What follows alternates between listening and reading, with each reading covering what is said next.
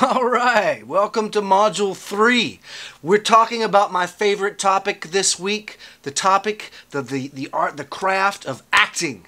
And I can tell you stories about being an actor, everything I've learned from it, where I've worked, but we don't care about that. We care about you because you're going to be the actor this week, and I'll talk about that later. All right, so what are we doing this week? First of all, you've already read the introduction and the objectives, and you've already kind of mapped out what you're going to, everything you're going to do this week, right? Because, you know, you're logging in on Monday and Tuesdays, aren't you?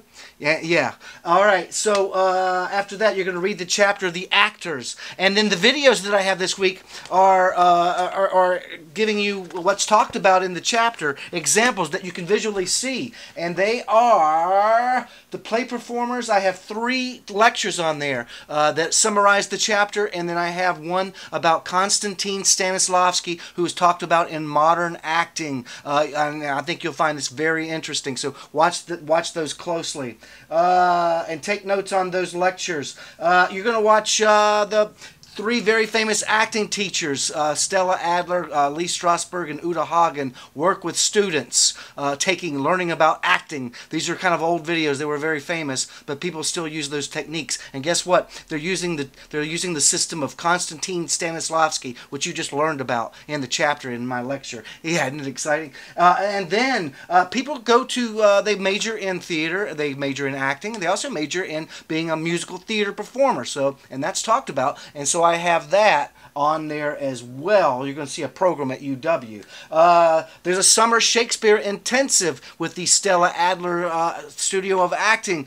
You'll see students learning Shakespeare, just little clippets of things, so pay close attention to that. Don Cheadle is a famous actor that you'll probably recognize when you see him talk about the process of acting and how to become a working actor. It's very interesting. Watch that closely. And then you're going to see how to become a professional actor. This is talked about in the chapter as well. You'll see the process of the things that you need to do to become a professional actor to start off with. And then there is a quiz that you can take as many times as you want because you're watching it very closely. So watch these videos closely. Pay close attention. That's what we do in the theater. When we go into live theater, we pay close attention because I want to make sure that you're watching these videos. And then there's a journal assignment, and I'm going to talk about that next. All right, the journal assignment. So, before you get to the journal, there's an explanation of what's coming up, all right? And you're going to see scenes from The Seagull by Anton Chekhov, A West Side Story, a chorus line, 2 very famous musicals, a fight scene from Macbeth and Macduff, and then a monologue from a play called Goodbye Charles, okay? And after you watch these, you're going to critique these performances, all right? All right, so here's the rules, okay? The rule is that you must mention the actor's name.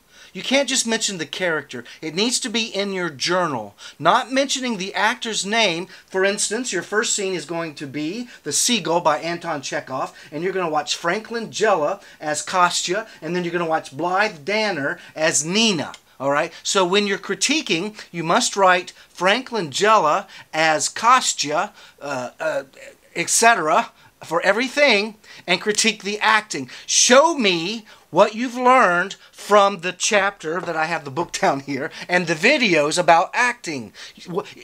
For instance, maybe he used an internal process, or maybe I might appear as an. What did he do physically, vocally? Did it work for you? You're critiquing, so use the actor's name. It's all on here. Send me questions if you don't understand. And then when we get into musical theater and ensemble, do the same thing. I've got clear instructions. Not using the actor's name, I will not give you points. Period. You will not get points because this is a practice for the production critique. And you're not critiquing the play, you're critiquing the performance. So you've already done what is the play attempting, last one, right? And this time you're looking at acting. And the next time we're going to look at directing, all right? Makes sense? Let me know if it doesn't. All right, moving forward, there's one more project that you're going to do. All right, so after you've done incredibly well on the journal, and I've gone great critique on this, and you've used examples of something of what you saw for support for your journal, and when you critique your actors, using their names, right? The names of the actors, Thank you. You wouldn't believe people that don't do that. I don't understand why. Maybe they're not watching this, or they're not reading. Anyway, we're moving forward. So you're going to act this week. So I have an assignment where you're going to do a monologue. I have a link for monologues. You can use, they only have to be 1 minute. It's like a small paragraph. You can use maybe something from a film you love, or maybe a play that you've did in high school, or just a play in general, but something that you are going to act with in the camera. All right? It's all on here. I've got an example on there showing a person doing a monologue in front of a camera. Yeah, you can use your phone and put it somewhere where, you know, boom, boom, and do it that way. You can do it with your webcam. I have a camera that I audition with for films and stuff. You can do a movie camera, whatever. But just do it, and I'm going to give you an example of how to do it, and there's an example on here. It only has to be 1 minute. I'm not timing it. I just want to see you try. I'm not looking for perfection. I just want you to experience what it's like to be another person just for 1 minute. Actors must do that. All right, so I'm going to give you an example. I've had people do this in the past, and I've never announced it, but I give some extra credit for someone who wants to attempt Shakespeare. Okay? And I'm going to do a Shakespearean monologue, a quick one, really fast. So if you want to do that, you're welcome to. You don't have to, but I do give extra credit for that. All right, here is an example. I'm going to do a monologue for you really quickly. You'll notice that my eye contact, it can be either just to the left or right of the camera, because I've memorized my lines, haven't I? Like you are. Right? All right, and I'm looking to the camera. For this particular monologue, because I'm talking to the audience, I'm going to look directly into to you in the lens, because in Shakespeare it would be done to the audience. Okay, makes sense? I'm going to do this monologue. I'll be right back. Hi there, my name is Sean Parker, and I'm doing a monologue from Othello, the character of Iago. What's he then that says I play the villain, when the advice is free I give, and honest, probable to thinking, and indeed the course to win the more again? For 'tis most easy the inclining Desdemona to subdue in any honest suit.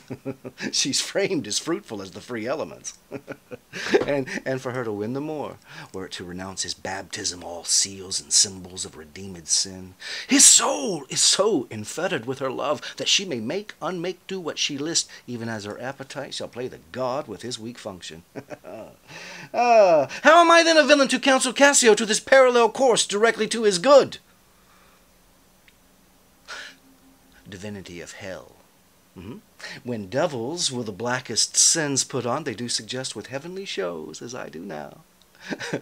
And whilst this honest fool plies Desdemona to repair his fortunes, and she for him pleads strongly to the more, I'll pour this pestilence into his ear, that she repeals him for her body's lust. And by how much she strives to do him good, she will undo her credit with the more. And so I will turn her virtue into pitch, and out of the goodness make the net that shall enmesh them all. Okay, so that was probably over a minute, probably close to 2, who knows. But yours only has to be a minute, all right, for your assignment. So have fun with it, you know, just try.